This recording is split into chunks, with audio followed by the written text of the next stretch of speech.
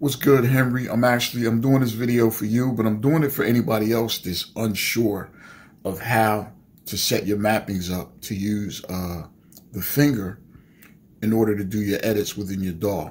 I know in your case, you were using FL Studio and you were using Machine in MIDI mode as a controller to send your MIDI signals.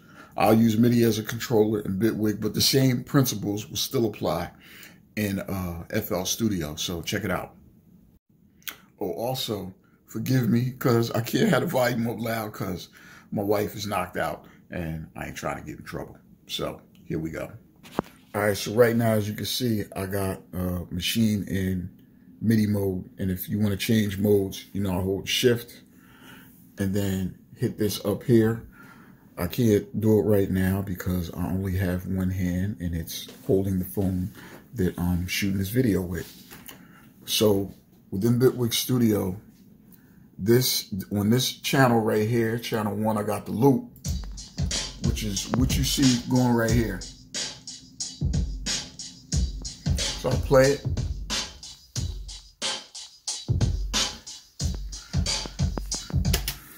All right. On channel 2, I have Reactor 6 and I have the finger loaded, and that's why I put it on the screen. On channel 3, I have Machine loaded in MIDI mode. All right, so what I'll do right here is I will change the output. This is the audio, but I'll change it to the MIDI to Reactor 6. So watch as I tap the buttons on Machine.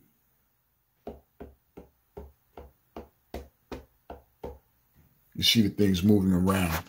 The other thing I'm going to do is on channel 1, which contains the loop, instead of having the audio go to master, I am going to send that to Reactor 6. So now when I play it,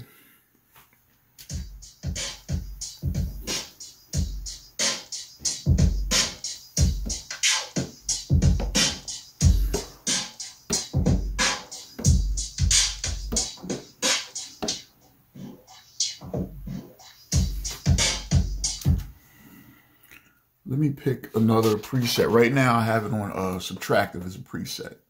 So I'm going to pick something that makes it more obvious.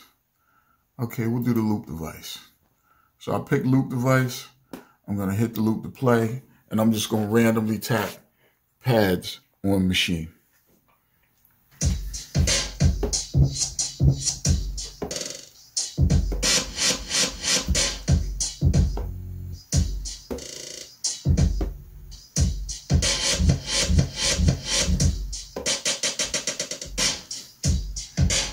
And I'll show you one more feature in a second.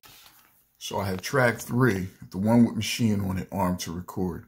I'm actually going to record the edits that I do right now.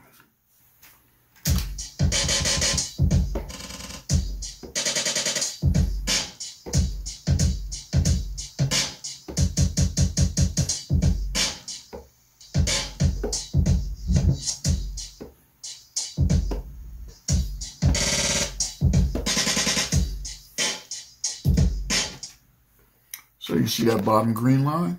That's what I just did. I'm going to take it off of record, play it back, and you'll hear everything I just did.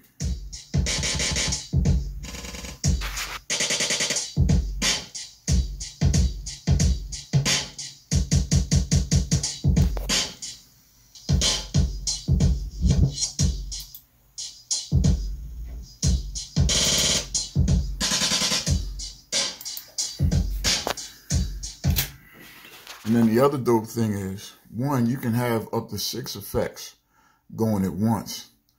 And as you can see here in the piano roll, this is what I just did at random. You can pre-plan this. You can change the velocity. You can combine them.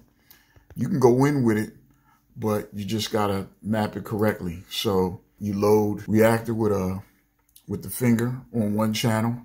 On another channel, you set up your MIDI and you send the MIDI to this channel with reactor. And here's the audio that I have running through it. And I send that to reactor. And together, you get what I just did.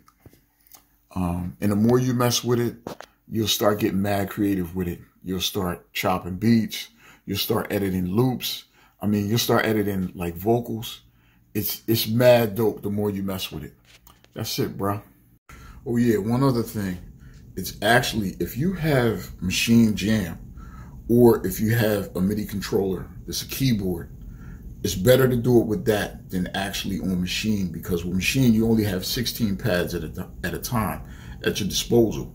With the Jam, I can't flip it around while I'm doing it, but with the Jam, you got 64 pads, and with a controller, you got the length of your keyboard, so you have a lot more effects at your disposal right in your face. So other than that, yo, do your thing. I get up.